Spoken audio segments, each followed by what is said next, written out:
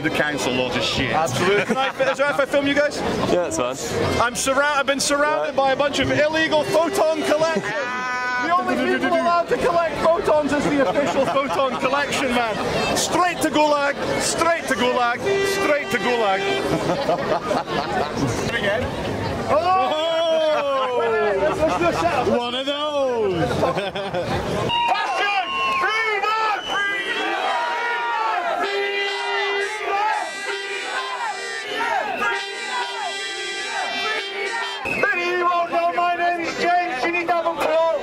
And I'm a recovered alcoholic drug addict, and I do not agree with the decision going down on us to take away our freedoms of our fellowship, our liberty of mental health and addiction. I don't need a fucking microphone.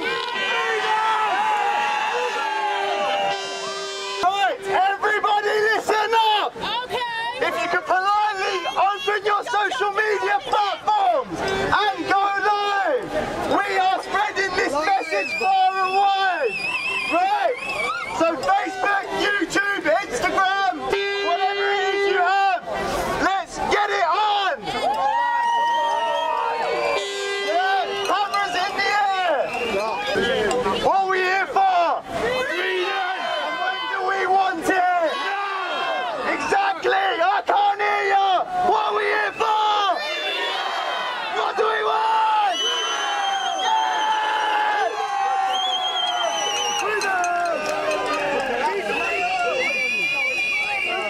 Listen, I love yous a lot. It's amazing that I can see so many beautiful faces out here in the crowd. And we're all here for one reason, because our hearts are open. We are not afraid. So listen up. There's people that are afraid, and it's up to us to help them. We don't need to scream at them. We don't need to shout at them. We don't need to make them feel stupid. We just need to love them.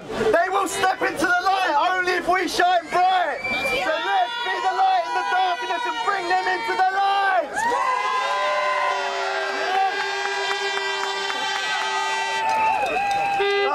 Where are we going? Where are we going on this walk? I'm getting a bit cold. Alright, Paul's going to be here in a minute. 3 hugs over here and 3 loves. Yeah. We want freedom too. If there's a freedom sign, let's get it. That's the message really, isn't it?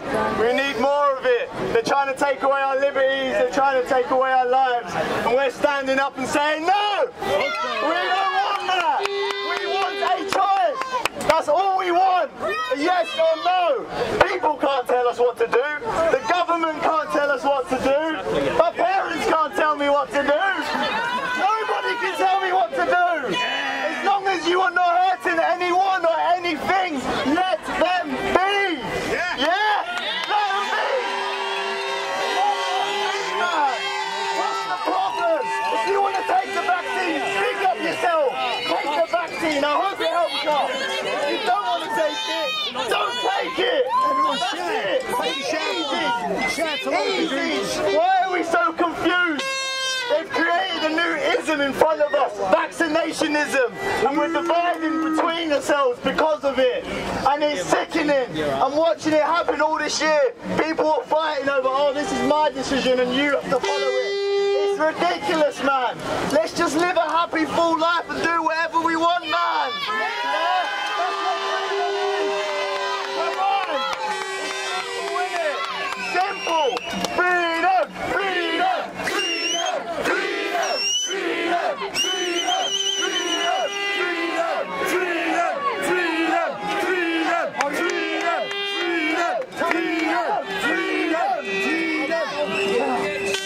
I don't know about you guys, but we are going to raise the roof today. Everyone here, big energy, big vibes. Yeah.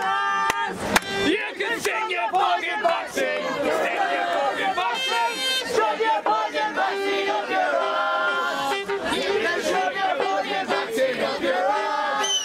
You can shove your fucking vaccine up your ass. Hello everyone. My name's Mike, I'm from Liverpool.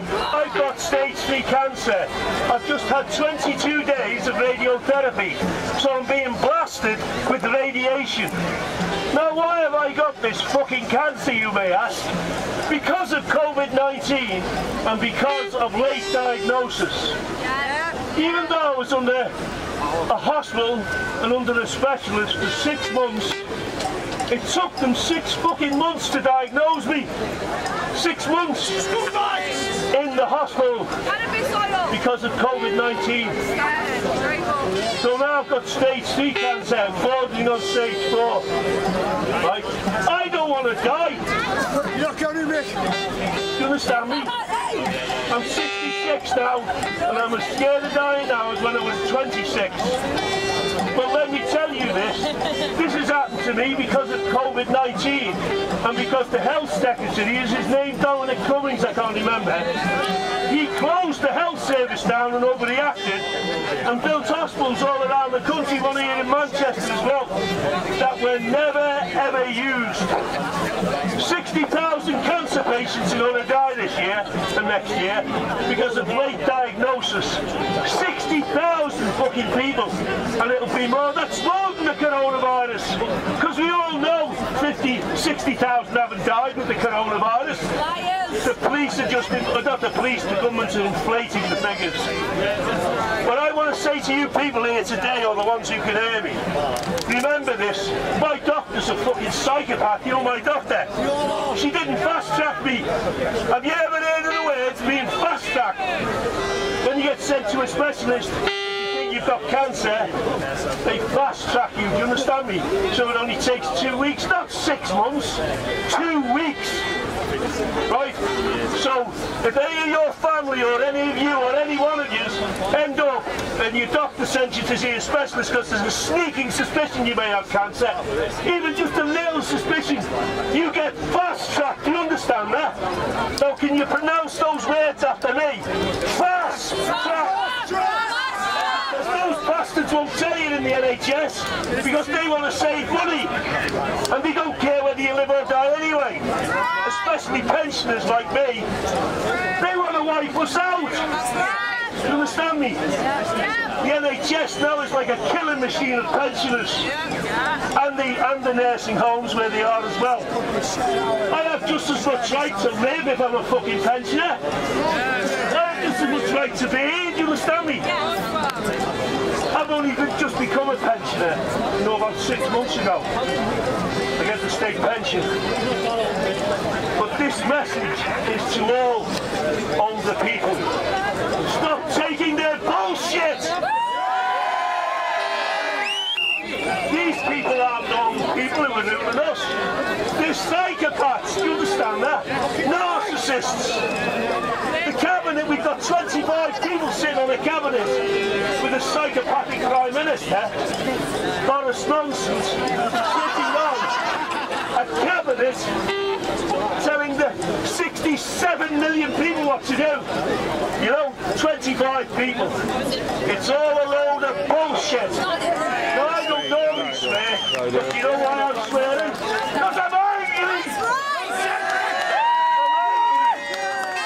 I should have only had stage 2 cancer. I wouldn't have needed an operation if I hadn't waited 6 months. I wouldn't have needed an operation. He probably would have got shoved in chemotherapy. But the thing is, in February, I face a massive operation, a 6-hour operation. But it's great to see you. Thanks anyway, everyone.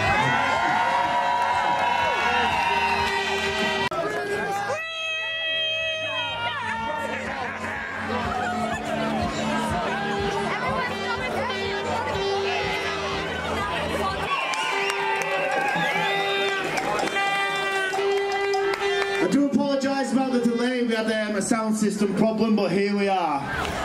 First and foremost, thank you everybody for turning up. This is beautiful, this is truly what humanity is about.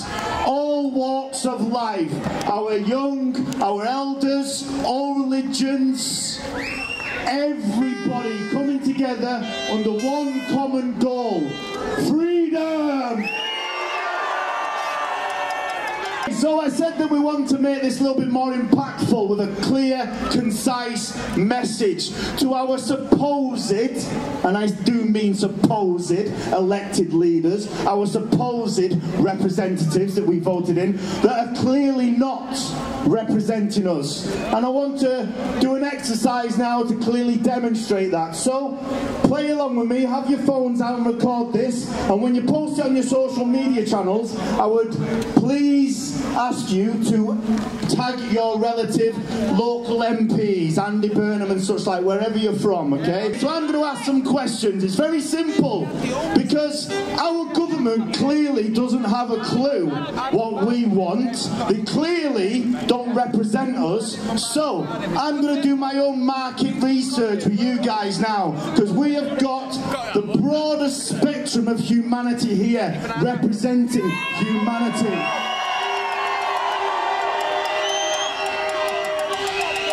So it's very simple. I'll give a bit of a description and I will ask if you support it, cheer.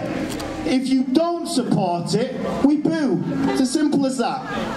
First question. It's very clear to me, and I don't want to put words in people's mouths, but it seems very clear to me that if the masks worked, why would we keep going into lockdown after lockdown?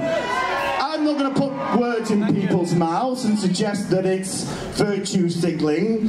I'm not going to put words in people's mouths and suggest it's a way of imprisoning and slaving people, but I genuinely want to hear what you've got to say so our representatives can hear what we think. So, for all of those who are in support of masks, cheer now. Wait, who doesn't support the mask?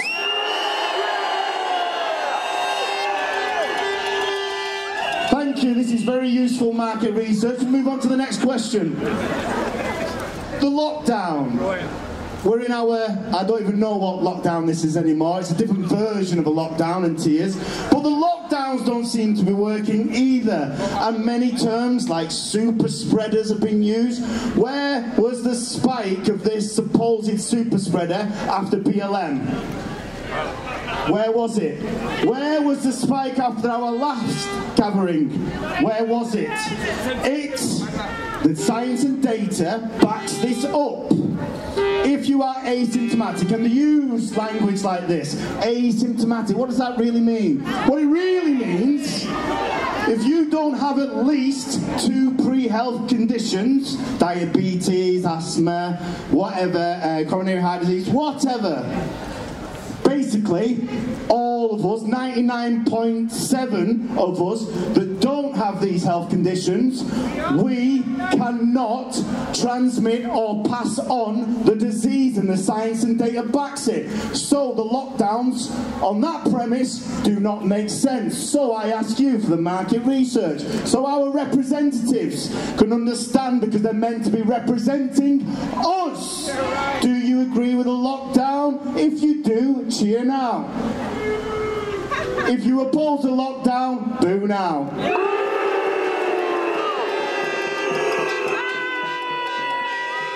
That's pretty conclusive. My next question. The media is meant to represent. It's meant to be unbiased. It's meant to not have its own agenda. And in my personal view, the BBC and Manchester Evening News, so let's tag them as well. If you think they represent the people, if you think they are unbiased, if you think they are genuinely not trying to cause fear, so we all accept the vaccine, cheer now.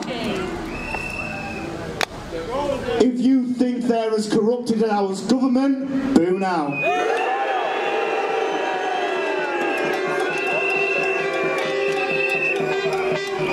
Conclusive again. We're going to have a speakers in a moment speak about the vaccine, but I want your view on it before they speak, because we're all intelligent people. We all have governance over our own human free will. The vaccine. There's a lot of information about the vaccine. Now, we all stand here together, united, to stand for everybody who can choose. So if they want to choose to take the vaccine, then let them. But if we don't want to, we make sure that our government hears us in saying that we will not accept any mandate vaccination, and we will, and I will, I promise you, I'm going to chase down Andy Burnham. They need to be putting in legislation that any company that tries to force coercion, which is basically blackmailing, stripping us of our freedoms, so we have the vaccine. That's where this is going, and we need to make sure that doesn't happen. So, cheer if you are going to take the vaccine.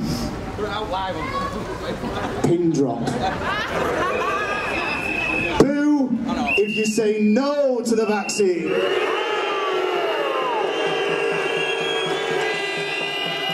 It's pretty conclusive, okay. Funnily enough, I think we're all singing from the song sheet, same song sheet here.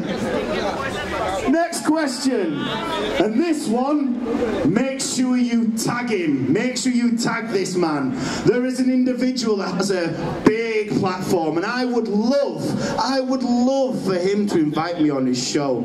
I would love for him to call me a COVID idiot to my face. I would love for him to try and tell me I'm an idiot for not accepting a vaccine that not only hasn't gone through the rigorous trials, not only as one of the gold standards for vaccines being passed to be tested on animals, and this hasn't. Essentially, all those that take the vaccines are the guinea pigs. And we have Piers Morgan. Piers, what do we think of Piers Morgan? Now, I would love Piers Morgan to invite me on his show. So, Piers, if you're listening, rather than line up all those politicians that are spineless, that are all singing the same tune, that are bought out, why don't you get somebody on the show that can actually answer your questions, and in fact, ask you some questions to see what you're made of. So, this is a little bit different. If you want me to be on with Piers Morgan, cheer now.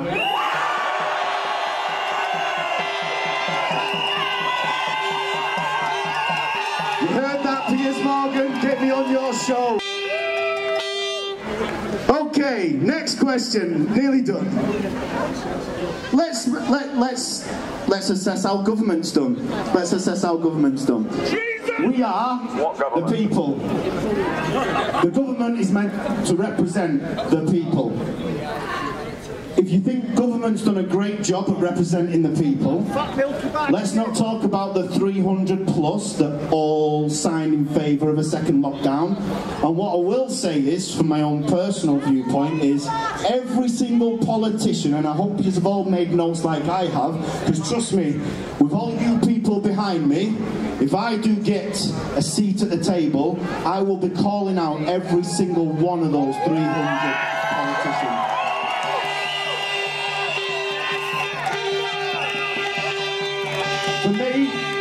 For me personally, the politicians that oppose the second lockdown are the ones that are truly representing the people. So let's cheer for those politicians now. So, I ask you, cheer if you think government's done a great job for us. Pin drop again. Boo if you think they've done a horrendous job for us.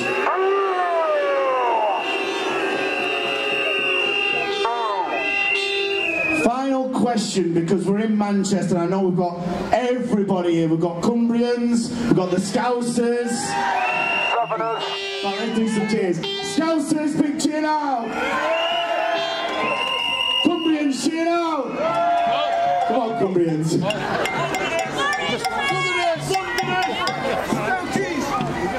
Manchester, cheer now!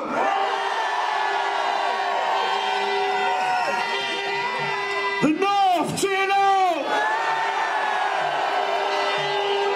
So Andy Burnham, a supposed King of the North. Does Andy Burnham truly represent the people? Cheer now. Has Andy Burnham sold us out? Boo now. If you think I should take his job, cheer now.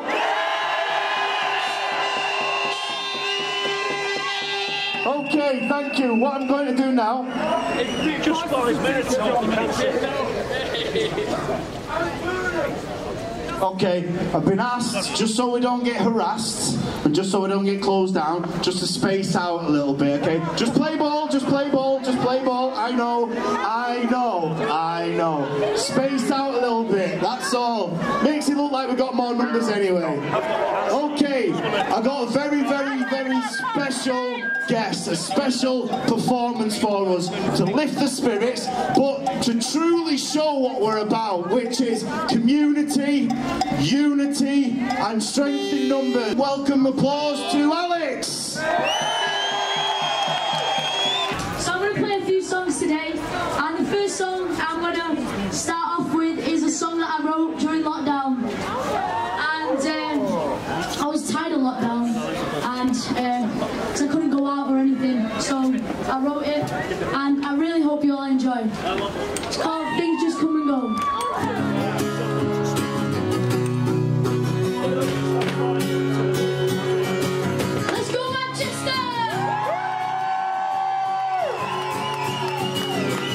Sunshine's coming out today. It's all finally coming my way. No rain knocking on my door. If it carries on, I won't be able to take it much more. We are the future, but we live in the past. We don't see forever, but we see through the looking.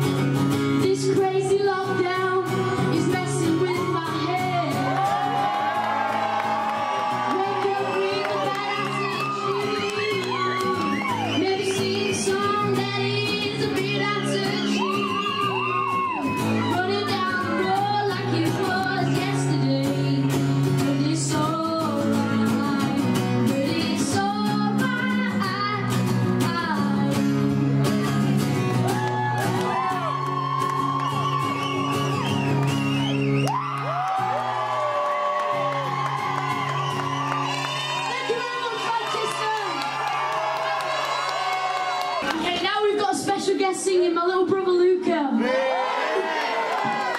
We're going to sing a tune called Don't Look Back in Anger. Are you ready, Manchester?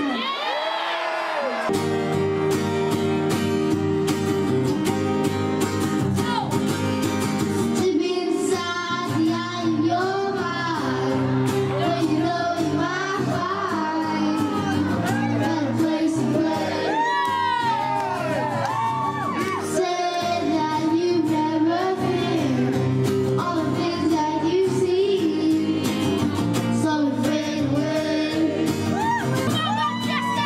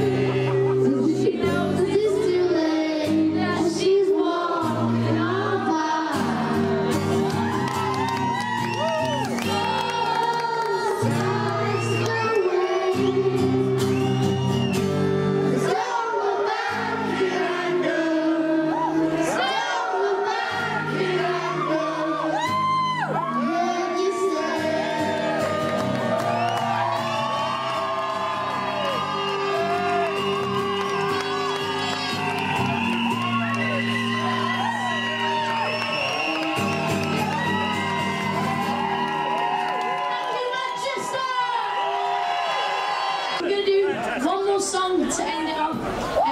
Three Little Birds by Bob Marley.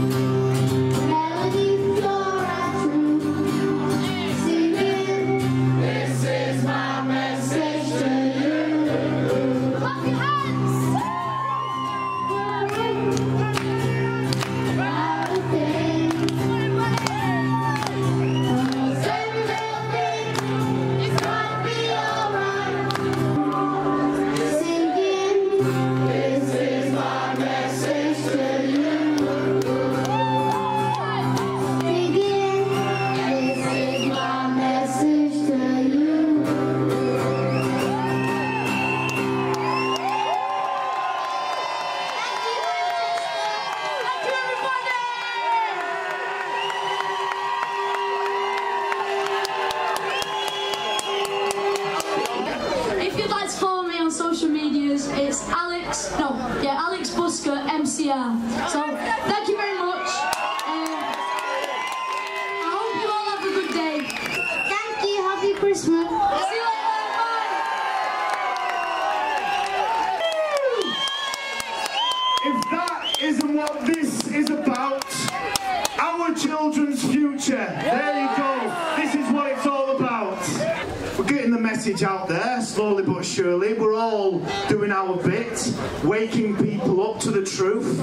But as I keep saying, this isn't about us telling anybody what they should or shouldn't be doing. If they want to take the vaccine, power to them. If they want to close down their business because they're actually in fear of a virus that is no deadlier than a flu, less deadlier than a flu, then let them. If people want to quarantine, we should be looking after those vulnerables in our society, but it's our government, our elected leaders that have decided for us to strangle our economy. They are inhumane, they are treasonous to the people, they don't represent us, they sold themselves out a long time ago. So, they are Chinese puppets, the whole world. They have sold us out. So, in the short game, as we have done today, we gather, we unite, we keep speaking the truth, we keep spreading the message, we keep waking people up, no matter how long it takes, no matter how tired we get, we keep going until we wake humanity up. This is just the start, mark my words. These peaceful gatherings where we unite as one, all aspects of humanity coming together, this is just the start. In the short game, we're waking people up. In the short game, we're pushing back against every corrupted legislation that tries to be forced upon us. And the long game is myself and many others, and people even amongst you, will start to emerge as our new leaders that represent the people.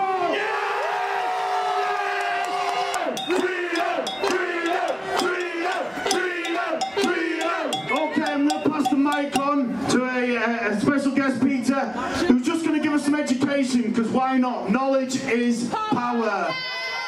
It's a fantastic honour for me to be in Manchester today, walking in the footsteps of a speaker, Henry the Orator Hunt, who came here 1 mile from this spot 201 years ago. You know I'm talking about Peterloo Field. He came here and 60,000 people assembled just as you've assembled today. Later that day, the cavalry were ordered to charge the people, and 19 people were killed and 700 were injured. Among those that died, a 2-year-old boy and a 13-year-old girl. And when I see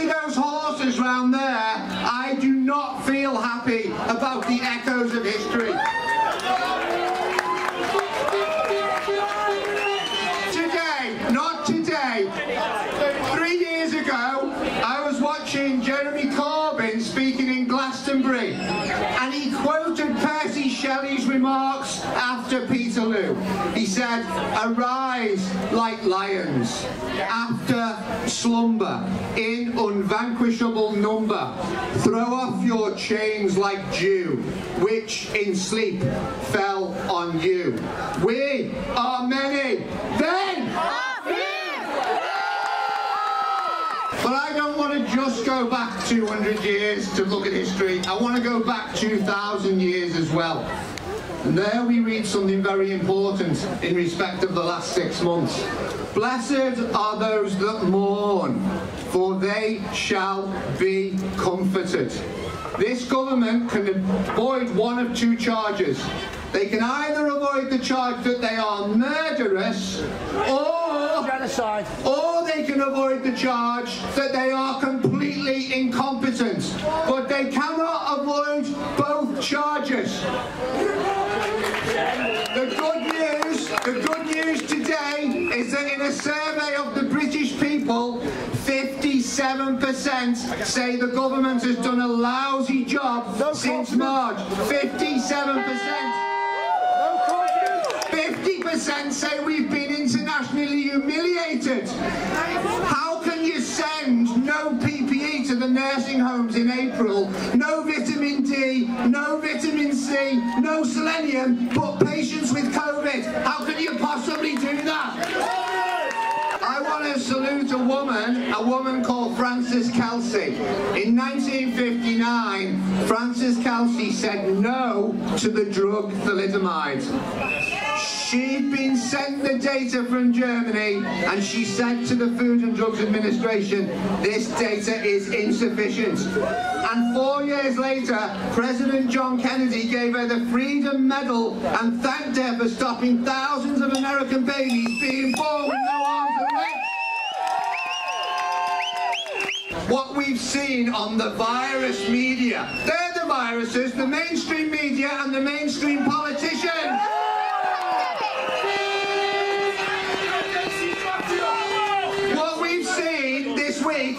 Has not been science, it's been a thing called scientism. When you go home tonight, if you don't know what scientism is, just Google it, just look at the wiki page on scientism. We've had science by press release. There's no data on iatrogenic shock. They haven't bothered to check if the virus, if the vaccine is going to interact with other things in your body. Nobody's bothered to check. How is it possible that we're allowing this to happen? How is it possible?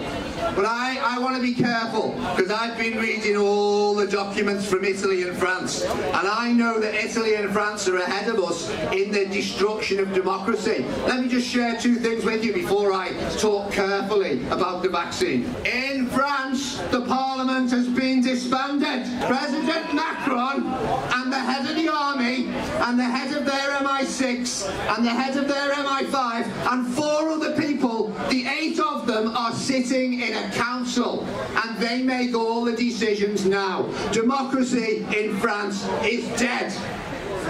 And in Italy yesterday, the Prime Minister announced that no one can travel between towns for Christmas. One of the most religious countries in the world historically, no one's allowed to travel from town to town for Christmas. It's coming here soon. And if Boris starts to lose his majority in the Commons, there's already 55 unhappy. Next week it might be 70. After Christmas it might be 90. But if he starts to lose his majority, he will want to recuse Parliament again. He will want to do what Charles I did. He will want to send them home so he and his dictators can get on with ruining your lives. Imagine a science fiction novel. I've talked a little bit about the past and 1819 and 1959, but imagine a science fiction novel in which there's a company called Pfizer. And Pfizer are sending these massive trucks from a country called Belgium and those trucks are coming down the motorway. We weren't quite in time to get saved by Brexit. Would have been nice to see them at the Channel Tunnel for a few weeks. But no, they've come through and they've been green lighted. And what special privileges have Fizzer managed to get from the government? Number one, total indemnity. Anyone who's damaged by Fizzer's vaccine, you've got no recourse. You can't sue Fizzer. On page 79 of my futuristic novel, there's a meeting, and the meeting happened yesterday, and it was 15 of the regional pharmacy regulatory managers. And while they were being spoken to from London, 15 of them were nodding like nodding dogs. Oh yeah, the vaccine, oh wonderful, oh the vaccine, oh yeah. And then, when London dropped the line and they were just left on the road, 13 of them said, I'm not taking that. Why should you take what the pharmacy people won't take? We've got to say, what have we got to say? We've got to say no! Elon Musk, who is a clever man, he's almost as rich as Jeff Bezos. Where's all the money gone from the high street? Oh, Jeff's got it. Elon Musk said last week on the internet, he said, you know, with messenger RNA, you can do almost anything. You could turn someone into a butterfly. You could reverse aging. How do we know which particular messenger RNA is going to be in batches 1, 2, 3, 4, 5, 6? 2 days ago, I read on the mainstream media that the first people taking the vaccine out of Belgium were going to be our frontline consultants, our doctors and our top nurses. And then, as it came over the border into England, someone said, "Oh no, let's not do that. Let's not give it to the consultant medics. Let's take it to the nursing homes. We've already had a good run of death in the nursing homes in March and April and May. Let's give them another shot." Messenger RNA technology is incredibly dangerous. Now, in my science fiction novel, let me tell you what happens next. I tried to get Fizzer to produce a cartoon documentary explaining how their messenger RNA goes into cells, and I want to know what it does to DNA in the nucleus, but they won't tell me. And I want to know what it does in the mitochondria, but they won't tell me. I'm begging them to tell me some of the facts about Fizzer's vaccine. They don't know, we don't know. You can't give fully informed consent. Fully informed consent means that you've got all the information. No one in the world has got this information. What would Frances Kelsey do at the FDA? She would say no. And because she said no, babies would be born with their arms and legs. Three roads diverge in a wood from here. One of those roads is that we, the human race, care about all our brothers and sisters. That's one of the roads. Do we take that road? Yes! The other two roads are despicable. But let me tell you what I think they are in my sci-fi novel. One of the roads is that we destroy the food chains and the economies of the world, and we get the population down by at least 7/8 or 9/10, and we do that by starving the whole world. That's one possible future. Do we take that road? No. But this is the one. This is the one they might try. You could put a sequence into the messenger RNA once everyone's being vaccinated. I'm not saying it'll be in batch 1. Batch 1 might be full of water, so there's no adverse reaction. So we're all lulled into a false sense of security. But sometime in the future, in my sci-fi novel, they put messenger RNA sequences into the vaccine.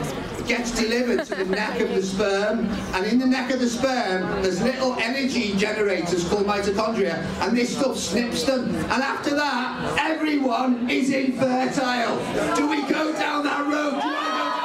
Let me just say something about the problem. I said earlier, we're in better shape democratically than France and Italy, but we're not really, because we've got a one-party state. Keir Starmer, what a joke! Who thinks Keir Starmer's a joke? He used to be the director of public prosecutions. Talk about gamekeeper turned poacher. Now we're supposed to believe Keir is on our side. Well, let me remind you what he did last week on lockdown. He told his members of parliament not to vote against Boris. Pathetic.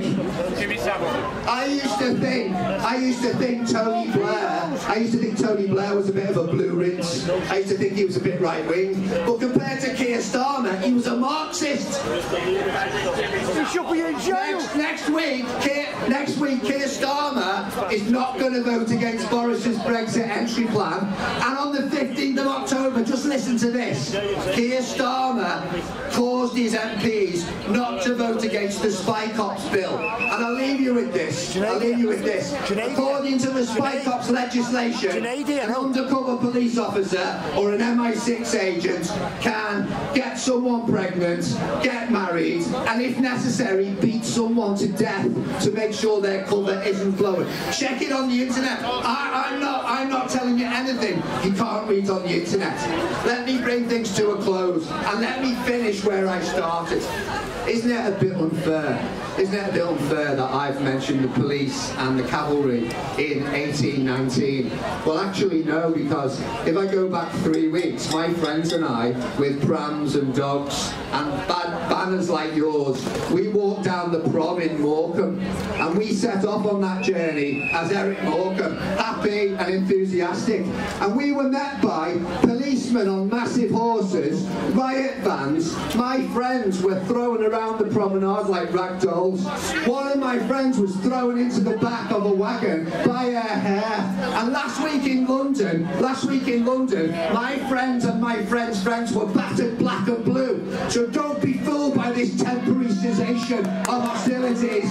They are just game tooled up for the future.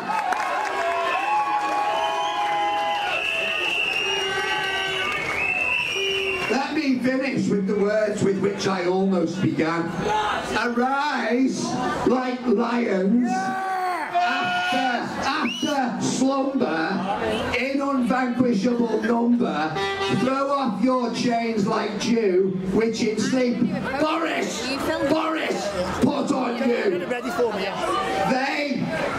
We are the many. They need to remember they are only few. Down with the 1%. Brilliant information there. Knowledge is power. What I'm going to do now, something that's very close to my heart. I appreciate people are getting cold. I just want to say, and this is genuine as well, genuine fair play to the police, because you know what? They've conversed with me, and when I was speaking to the police yesterday, and quite rightly it is said, we are different in Manchester. We went unharassed last time, and listen, they're people just like us. Yes, like in any institution, the military, the police, the NHS, whatever, you're going to have a very, very, very, very small, not even 1% that are the bully boys that have a chip on their shoulder, that want to cause disruption. But the last time we all marched, and today, untouched, unmolested, left alone. So, listen, regardless, shut up, wind your neck in. Alright, go away, off you pop, bye bye, bye, bye, bye, bye, bye, bye. Who are you? Who are you? Listen, at the end of the day, we're no better than anybody else if we're calling hate on people that have done nothing but support us. No different. No different. They've supported us, they've been helpful with me, conversing with me back and forth, and here we are, spreading our truth, united, and they stood there, showing an example to London and Liverpool, serving the people.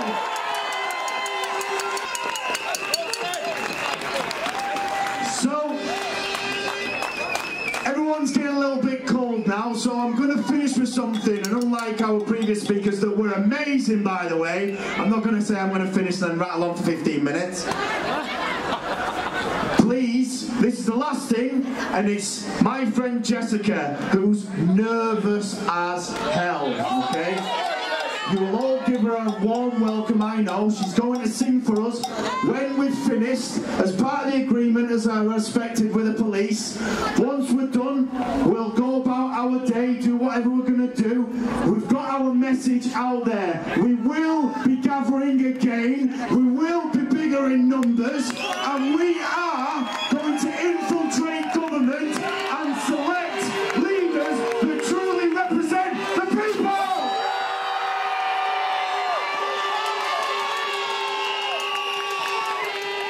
Please give a round of welcome to Jess, who's going to sing for us. Thank you everybody for coming. This is just the start! Freedom! Freedom! Freedom! Freedom! Freedom!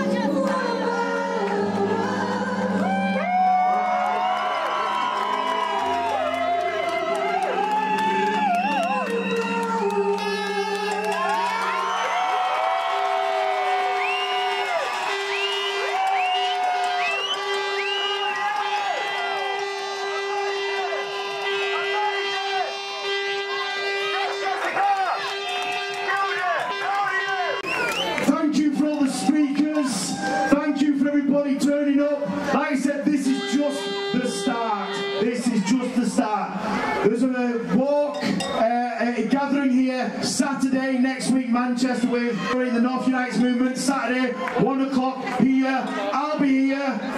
It's not back. It's all of ours. All of ours. Every movement, turn up.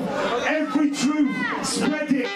Raise your voice. Jess just gave a great example. It's now time for people to move out of fear. Move out of fear of being ridiculed. Move out of fear of what your friends might say. That you might lose friends. That your family might disown you. It's time every single one of us starts standing up against this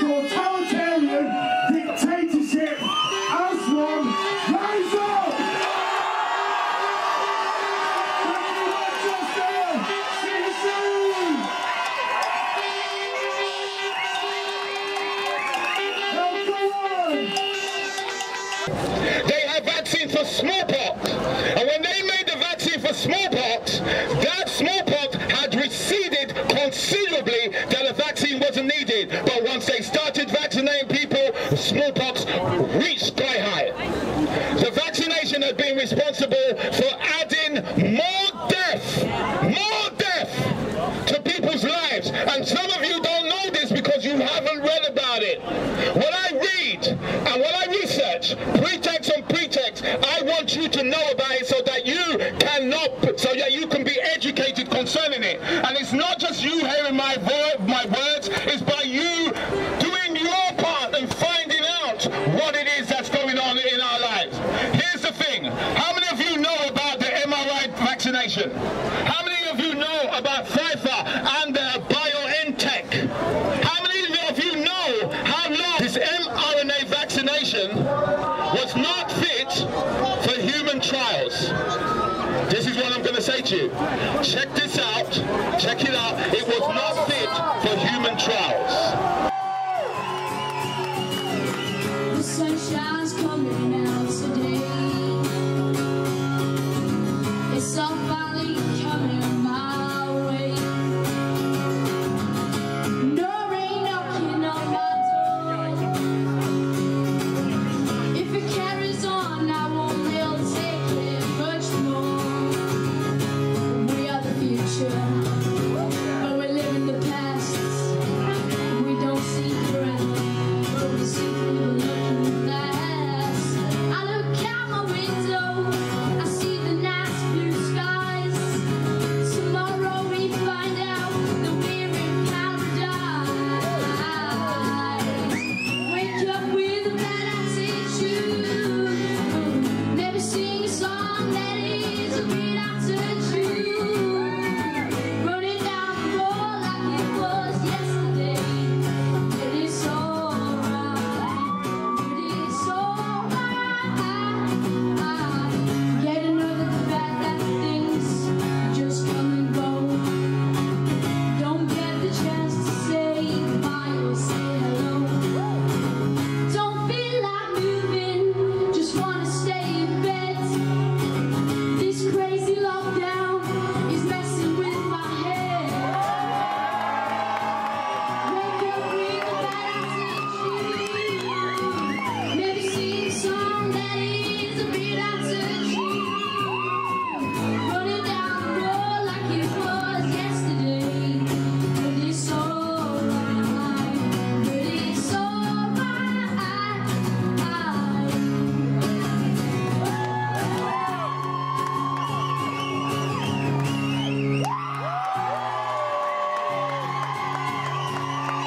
Thank you very much, Manchester.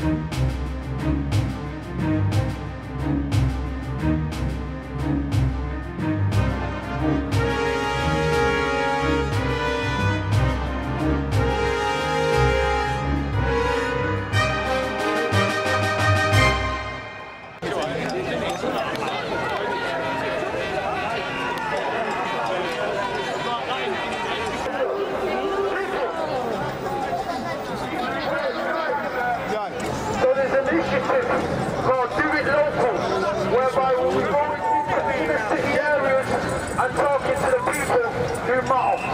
We need to speak to the people, make them aware of what's going on.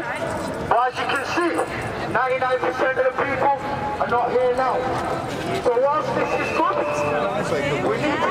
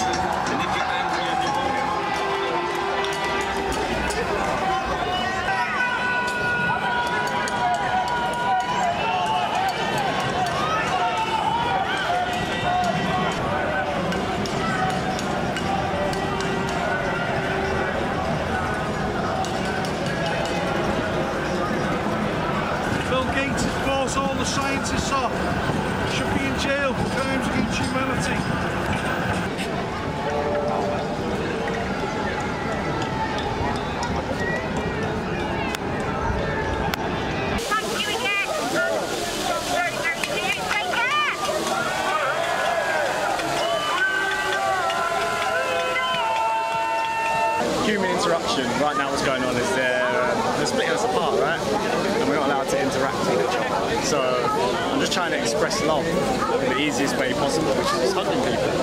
And at the same time, we're not allowed to do it, so it's a bit of a to the man, do you know what I'm saying? So I'm trying to encourage breaking rules with love. I don't agree with what our government's done or governments around the world, but I think the bigger problem is how we're divided from it. You know, like, I'm a big believer in free choice. So the people that want the vaccine, big up, take the vaccine, man. I really hope it makes you feel the way you want it to feel and you're healthy from it and you're good. The people that don't want it, respect, man. Trust your body, do what you need to do. But there's people in between telling each other what to do. You've got the anti-vaxxers telling people don't take the vaccine. You've got the vaccinators telling people to take it. It's two extremes. We're just creating another ism. Do you know what I mean? We don't need it. It's another divide, and then we're going to be controlled easier, man. We're arguing about bullshit. I agree with most of what they said, to be honest. Like, I think the message has been clear today, and it's simply, you know, the people that are in charge of us are not doing their jobs right. And I don't know if it's incompetence or if there's a plan, but the job's not being done right. They're not representing the people. This isn't what we want. They're ignoring the real problem, which is mental health, cancers, other diseases, heart attacks, people not seeing the doctors when they need to. I know personally people that have died from cancer just because they ain't had the treatment, do you know what I mean? And I've got people telling me, oh, but I know someone that's died of COVID. Fair enough, but this problem is going to go away, and what we're going to be left with, you know, people have lost their jobs. These jobs ain't coming back, it looks like, do you know what I mean? You've got people, mental health doesn't just go away in a year's time. Like, I've suffered from mental health, and I still deal with it, do you know what I mean? But I'm in this place now, I'm powerful, but it's still there. These people are going to be dealing with that, what's happened this year, their whole lives probably, and it's been triggered from this. People have killed themselves over it. No one's talking about it. No one. Do you know what I mean? You turn on BBC News, there's no word of how suicide rates have doubled. That was over summer when we had nice weather. What do you think's going to happen now when people ain't going outside and it's raining and cold? People are dead in themselves, man. They ain't going to see a way out. They haven't got community. They've taken every support system away from the people. So, like, if I'm feeling down, I can't even go chill with my mates in the pub. Do you know, that might be, do you know what I mean? That might be my release from all the stress of the week. But they ain't got that. They might need to go to a restaurant. They might need to, whatever it is, see their family. We can't even see our families. But wait, the government have told us we can now over Christmas. Thank you so much. They're trying to program us, right? Yes. They're trying to program us to understand that they are the boss. They are the boss. They're creating this freedom pass. That if we get vaccinated, if we get tested, twice a week, it gives us our normality back. They've called it freedom pass. They ain't called it virus-free pass or like not sick pass. They've called it freedom pass. So you might read it and not realise what that means, but the word freedom is important because they're saying to you, here it is. And what can they do? They can take it away. So they're telling you that they have the power. But they don't have the power. It's a God-given right, freedom. They can't take it from us and they can't give it to us. But they're trying to train us that that's how it is. They say the truth, man. Like, they say, like, what really are happening right now, you know, like, they want to control us. They want us to be like a donkeys, like only working, home, work, home, no life, no social. You know what I mean? Like, they want us to be like at home, doing nothing, just wanking at home, you know what I mean? Like, they don't want us to be free. Like, I think like that's the point about all of this. Like, they don't want the people to be awake. They don't want people to be free. Like, the free is dangerous for all the political people, politicians, and all the people who really control the society, who really control the money here, and who really control everything, you know? Like, they don't want us to be free, and I think that's the point about all this pandemic, you know, like, to be afraid about everything, to be afraid about go to the street, to be afraid about go meeting your friends, to go afraid about go meeting your family, to not make your family on danger, you know. Like, that's what I think now. I had to actually run from Spain because Spain now is really fucked up the economy, because like the politics that we have are not actually the politics that we want. They just took the power from and they stuck there, you know. And they are doing crazy stuff. Like on Spain right now, the people have quarantine and have a time they have to be at home. Like you cannot be on the street after 10 p.m. And if the police catch you, you get I don't know how is it in English, like they give you a notice. Oh, yeah. Yeah, you know, like you have to pay money. And I don't accept that, you know, like in Spain the people are not that awake that we are here, you know, like they still sleep, they still not caring about what they say to them, they still like doing everything like the politics say, be at home at 10, all the people go and be at home at 10. You have, actually in Spain you cannot, you have to wear the mask on the street. Yeah. You're not allowed to wear to not have the mask on the street. So if they catch you... Yeah, they catch you, they give you a notice too. Like at the street, at the shops, everywhere you have to wear the mask. And the people doesn't matter, you know, like they say to them, do that, they do it. They don't go to the street to fight for the rights, you know what I mean? Like they still so sleep on Spain, the people, and that's what I hate of Spain. I love, it's the country that I grew up there. I am originally Moroccan, but I grew up on Spain, like all my life. But that's what I don't like from Spain, man. Like the people are asleep and they do whatever they say to them to do, and they don't care about nothing. Like they only follow the rules, they only follow the politics. Even if they know that's not right, they follow it. See here, I come here, I see how the people really, like today, they fight for the rights. They do really what they want to do. Like they don't accept the politics rules, but and I saw that in France too. In France, being there this summer, and the people are like here. They don't wear the mask on the street and that thing. But in Spain, we still so sleep, man, and we have to change that. We have to change that, and not only in Spain, like all the world, we have to awake to be. Free, like I said to you before, you know, like right now we are awakened. We are trying to do it. We are on the way, you know what I mean? Like we are doing it right, but we still have so many things to change. The politics in Spain, they say like it is killing people, it is destroying people, but it's really not. Like in Spain, they say the hospitals are full. We have no space at the hospitals. We have to make actually 1 week ago, 2 weeks ago, they made a new hospital, and now that hospital is empty, man. Like no one is there. They just made it with our money that we pay, like taxes and everything. We paid for that hospital that it is empty now. Like you're really not using it, but you use it for scare the people, like make the people think that we need the hospitals, we need the places to cure the people, but it's not true, man. It's not true.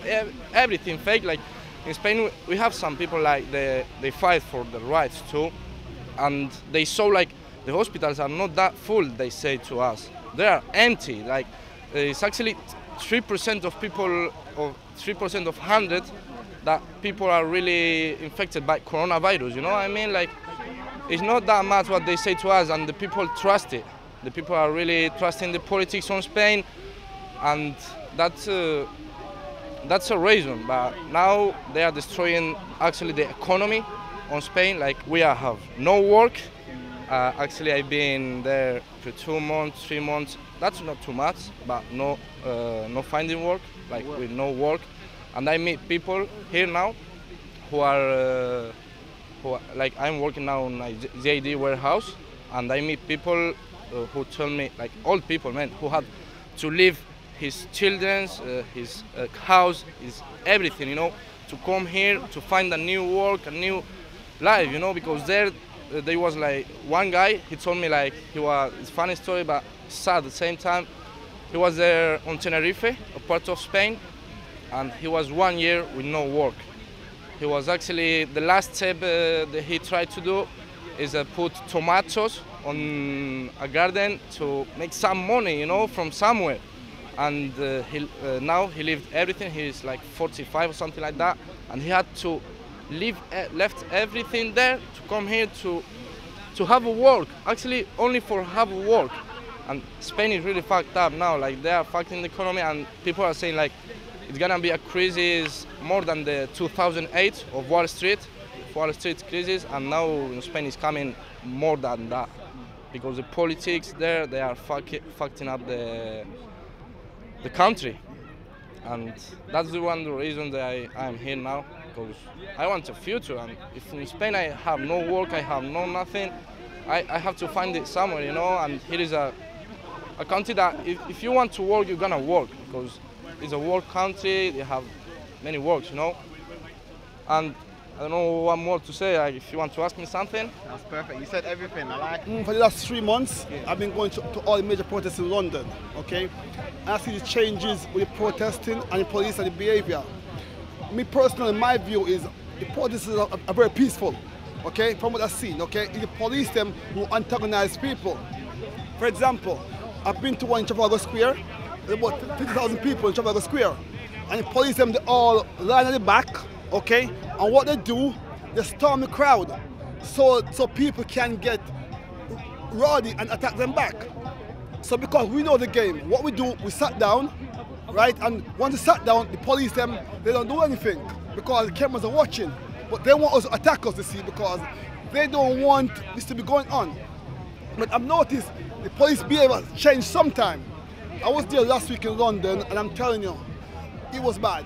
Okay, the way police was doing to people protesters, it's bad, you know?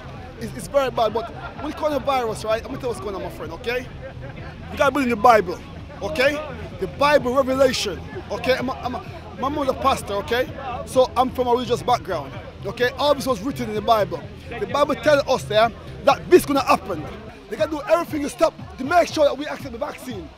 For example, no hotels, no restaurant, no sports, no venues. They got to do everything to force us. It's so simple. If we all say no, it's so simple. Because shops need us, airline needs us, okay? For example, if the pilot says no, the staff says no, there's no plane flying. All it takes here is for us to say no. We are the cog. We turn the wheel. If we just stop turning, just stop. That's all it is. If we just stop doing everything come back to normal. We can change, you know. We are the people, we are the power. It's about us to take control, take our lives back. Stop with the media. If you notice here, the media never put anything of hope on the television. It's always bad news. If you notice, the virus is only on the TV, not in the streets. If it wasn't for the TV screen, we wouldn't even know about corona. It's only on TV, nowhere else. Because people everywhere are living their lives. No one's dropping dead. No one's dying. You can't recover from it, my friend. But just believe in God, okay? So basically, we've come together to express ourselves because we have the freedom to movement, freedom to express, freedom of speech to do that. There's a lot of protests have gone on in the lockdowns and nothing's happened, and the mainstream media hasn't covered it. With the other protests, the mainstream media has covered it, and I think the mainstream media is very biased. So we ourselves need to come out and share the knowledge with people, go online, stream, post videos, pictures, and let the masses of the public know that we are standing up for our freedoms. I'm not against vaccines, I'm not for vaccines. It's your own individual choice as a human being, as a being, a man or a woman. Obviously, if you're not old enough, then you should have consent. But I will not be taking the vaccine because it's not been tested, and we are literally going to be the guinea pigs of the vaccine, and we do not know the effects. The government doesn't know the effects, so if the government doesn't know the effects, how are we going to take something we don't know if it will harm us or if it will help us? It just doesn't make sense to me. That's my personal opinion. Normally it takes an average between 10 to 15 years to develop a vaccine. Everyone knows that. The influenza vaccine has been around for 78 years. Still, people still get the flu and die. That answers your question. I think the government lies and the data, they fabricated a lot of the data. So basically said there was going to be 4,000 deaths, and that death rate was only like 220, and you can go and see this evidence for yourself on the government website. So a lot of the stuff that the scientific advisors, the so-called advisors are giving, they're totally false. The numbers are over-exaggerated, like times 1,000. Yeah, we're getting momentum now. Obviously they brought in the lockdown, and this is what Manchester's about. Do you know what I mean? Look at this, everyone getting around, coming together, playing music. We're all peace, love, unity. We need the police on our side. We can't be abusive to him. We need to be peaceful. We need to be respectful, and we need to love our police, because at the end of the day they are doing their job, but we cannot be violent towards them or tell them to choose a side. I disagree with that, and us coming together as a unity and as one, we can make a big change. for those who don't agree with the anti-lockdown just because of they maybe have had families going to that had coronavirus and stuff like that, what would you say to them? Well, I can actually tell you what it feels like because my father was put into a care home and he died on the 15th of April. So I know exactly what it feels like, and I know exactly what it feels like to lose my own father. And it didn't stop me coming out here, guys, because I understand there are differences in opinions within science, within beliefs, in knowledge, wisdom, and my experience with myself of my body. Like 2016, I was told I had 6 months to live. But I worked out that autoimmune disease is not real. The body has never attacked itself, and I did that with myself, of myself, and experimented on my own body, and I turned Western medicine, my doctors and endocrinologists, on their head. That turned a page for me. That turned me into the terrain theory, not the germ contagion theory that we're all bought into, which sells pharmaceutical, petrochemical, pharmaceutical tablets and medicines, which come from the oil magnates, which is the world you're living in right now.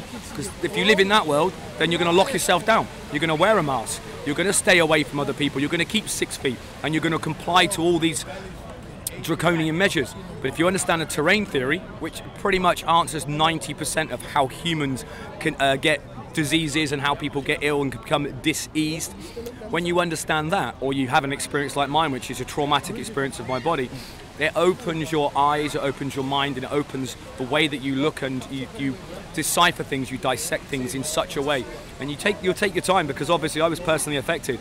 And obviously moving forward to April this year, when my father was moved into a care home. Take care, guys. See you later. He was dying anyway, so it's not a case that he wasn't ill. He was. However, by locking him in a room, isolating him, taking him off of all his medication, putting his body into cold turkey, and isolating an individual and leaving him alone for hours and hours at a time, that basically accelerated the process of him dying. And in one way, I'm actually quite happy, because he died quicker, because he was dying a slow, painful death. However, if that wasn't the case, which I'm sure it hasn't been for a lot of other people's loved ones, parents, aunties, uncles, etc., grandmas, grandpas, they've killed them with these directives. By locking them down in these care homes, they've killed them by taking away their medication, by over-medicating them with other things like vaccines. This world we live in, guys, it's a spell. It's like under a spell, you're under a veil of this oppression and tyranny. But obviously, I'm talking from a perspective where I've experienced lots of hard things, trauma and stuff. So I've managed to bounce back with that in a successful way. So that gives me a perspective that other people will find it hard to grasp, because I've lived through it. I've not read books on it, I've lived through it.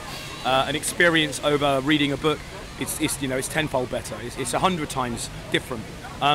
So those people that are locked down, the only thing I can say is, great. You have a belief, and I understand that you feel that you're doing the best for people around you, and you feel that you're doing the right thing, but understand you're being told what to do. Understand that you do have autonomy, you have a leader inside of you. You can choose to take information, dissect it, and then look at counter evidence, counter information, investigate other things, not just science, and not just the science you're spoon-fed. Start looking at ulterior things like the germ contagion theory against the terrain theory. Look at how the terrain theory was brought in. It was understood way before Louis Pasteur brought in, and then the petrochemicals came in afterwards, and of course that sells medication and vaccines. The terrain theory doesn't sell anything. It actually helps people get back to homeostasis. Eat natural seasonal food, forage, start looking after yourself, understand the body's way of dealing with bacterium and different types of illnesses and balances. And there's so much out there, guys, and history is being hidden from us. And that of itself is the psyops, the psychological operation that's been permeated through television and media, the mainstream media, the internet, shadow banning on places like social media sites and digital book burning. This goes on and on, guys, and it's an asymmetrical war, an asymmetrical attack on you. You're being attacked mentally, physically, psychologically, emotionally. You're being told what you can and can't do with your body. You're being attacked by your food, by medicine, by, if you believe in chemtrails in the sky, pesticides, herbicides on food, genetically modified F1 seeds and plants. You're being attacked internally, externally. Being attacked from your friends, your family, your neighbours, your loved ones, your work colleagues. Attacked from education, from money, from finance. Your children are being attacked from schools, doctors, nurses. All this stuff is being told to you from down these different directives of information from people to people that pass you information, and it's a constant attack on you. But when you realise that all these avenues are just cofactors of a way to try and control you and keep you in essence a slightly elevated, raised level of fear or adrenalised fear, which actually ruins your immune system. But when you realise that, you can actually sink back down into a relaxed state of calm, you know, harmonious state, homeostasis if you like to call it. And then you can actually start looking at things from a place of calm, relaxed, you know, internal balance. And then you can actually start accepting information and rejecting information. But if you're in an elevated form of stress, it's very hard to take anything in. And what you end up doing is just feeding on more and more stress. It's kind of addictive. It's like an opioid. It's like a heroin. It's like a fruit machine. You just want to keep clicking the button, keep watching the television. People can't turn the TV off. They can't turn the news off. It's an addiction, guys. And they know that. These guys have been studying you. Hence why I say it's a psyops. They've been studying you for hundreds of years. And they know how you work now. They know how you think. Collectively, not everyone, but the mass, like the shoal of the fish. And they're trying to control the shoal of the fish. But all you need to do, guys, is just become your own leader of the fish, like your own, you know, your own seagull and whatever it is, flying south for the winter. Just take a different path. Become your own person, your own sovereign being. But it's not a light switch, guys. It might feel like a light switch, but it's a gradual thing like nature. You know, we change naturally and slowly. When you hear information that contradicts something that you've been brought up with, cognitive dissonance, that in itself is like cutting off your own arm. If you have a belief that's deep and core inside you, but it was never yours in the first place, it was given to you, trying to take that information out, knowing that you've got some information that contradicts it, which actually feels and sits with you 100% better, it is like cutting off your own arm. Because trying to remove that negative belief that's been implanted in you, it's terrible. And this is why people were called tinfoil hat wearers, because people literally went through a phase of abyss where they're going nuts, because they start questioning all the things that were given to them when they were kids, up until secondary school, into university, into work, and they start questioning everything. And it does cause a massive psychological, it can for some people cause a massive psychological effect, which actually can cause a big unbalance mentally and emotionally for a while. And I went through some of that myself, but now I'm much more calmer. I have a much more balance, I feel, from comparing myself to myself, that is, not to anyone else. A much more balanced perspective now. And I can look at situations, be it aggressive, you know, violent, be it intense, and be it overwhelming with information and facts. I give myself space and time now to be able to deal with that. And it might only be a short amount of time, but I allow myself to assess it and make rational decisions and intuitive decisions as well, based on the information that's around me, the situation that's around me. So I run with Stand Up X United. I do things outside of London. So Stand Up X predominantly started in London. Okay. That was their main bag. On the 29th of August was the big one in August. Yeah. And when I was stood where the stage was, I looked around and I was calculating. So there was the first meeting was 25 people. Then it went to like 30 people, and I was with the Clapham Common 30. And then we went up to like 60 people, 40 people, then 60 people, then 110, then Parliament Square we did 120. And that was amazing, like 120 people. I mean, even like look at today. Yeah. But back then it was London, Parliament Square. Then the next time we had 600. Yeah. And we marched Oxford Street. Then we did 600 again. Oxford Street, Regent Street, marched to the Downing Street, marched to the BBC building. Next time, 30,000. So the exponential curve hit. And I'm stood there looking at this number, and I just had this feeling, like it's like a knowing. We've already won this, because the numbers are just, and the police, the government did not have a clue that number would amass on London. It would descend on London like it did. 600, no more than 3 weeks before. Then 30,000. They had no way of controlling it. But that was a big fingers up to them. That's what they felt it was. It wasn't. It was just people showing their sovereignty and showing their individual choice and freedom of movement, freedom of speech. But what it did, it embarrassed them. So the next time they had it in Trafalgar Square, what happened? People got smashed over the head with batons. What happened the next time? People got smashed over the head with batons again. Because the police had to make a statement. Well, not the police so much. The police were just the end of the whip. It was the whip handlers that were obviously throwing the directives. And at that point, I realised that London needed to be moved out of, in a sense, and started building the bigger cities up north. And that's been August. That's been my sort of my passion now. So since I've been doing it before August, by the way, but I've been travelling around to usually 2 cities every weekend. But since August, I've been really putting all my eggs in one basket, putting all my passion and energy into driving up north and to towns and cities out of London, and working with people and sharing my experience really, and offering advice if it's asked for, and helping people become more efficient and galvanising their protest, and keeping it peaceful, keeping it real, and making sure that, you know, it works for each sort of place, like a recipe. Being a chef, turn up with all the ingredients. What do your people want to eat? You know, and you just put it into the mix, and if people like it, they come back for more. If they don't, then you need to obviously change the recipe. It's quite simple, guys. Just work with analogies, you know, work with stories. Manchester last month here. Rupley did a live, it's over 3.5 hours, live video feed, okay, live footage. And they did the march with us. They filmed everything. About 2 days later, they released their little 1.5 minute video under Rupley, okay, on YouTube. You can find it. The first minute is just police officers lining up. Then there's about 15 seconds of the police officers slamming people, throwing, arresting them. And then they handpicked one individual. I'm not even sure if the guy was part of the protest. I'm going to describe him in a comical way. And I don't mean, if the guy hears this, I don't mean to be like down on him. But he had teeth like Stonehenge. He had like literally braided, and he was very unkempt, very unwashed. And once again, I'm not putting, but it was just the way that they portrayed this one individual, and they gave him about 12, 13 seconds of talk time. And they purposely picked the bits where he was stuttering and he was umming and ahhing. And that was it. That was the only person they picked out of 3.5 hours, guys. You had all the speakers. You had a social worker talking. You had Paul Boyce talking. You had other people. You had people talking height of experiences and very powerful information. They didn't touch any of that. They just did 1 minute of police arrests. 1 minute of police arrests. Then a little bit of violence and toing and throwing from the public. Then that one guy at 3.5 hours. So that in itself that's my analogy of how the media will cover us. We had 3.5 hours of peaceful protest, guys. The 500 people stayed at Piccadilly Gardens afterwards, and it was then when the police descended on us. And they descended on the people and started smashing things up and throwing people around. That's at the end. And we had gone, pretty much 90% of people had gone home. So that's the media for you. They handpick the bit that gets the attention and pumps the fear, pumps the adrenaline. And also, people that are thinking about coming to the protest will watch that and go, oh, I'm not going to come now because I'm going to get slammed and get arrested. That's not the case, guys. It's not the case, you know. And Birmingham yesterday and Manchester today has proven the police are doing their job now. They're acting under common law. They're not interfering with people because we're not breaking, smashing any possessions or buildings. We're not hurting any living vessels. We're not killing any living vessels, be it animals or humans. So therefore, we're not breaking any laws. So we're being left alone. So we're marching, protesting freely, speaking freely, and then going home and having a great day. And it's a success, guys. It's a success. And this is just the start of a new start, you know. And it's a beautiful beginning of part of all the protests that we've done. And it's amazing, guys. It's amazing to be part of it, and amazing to be helping to write history in the making.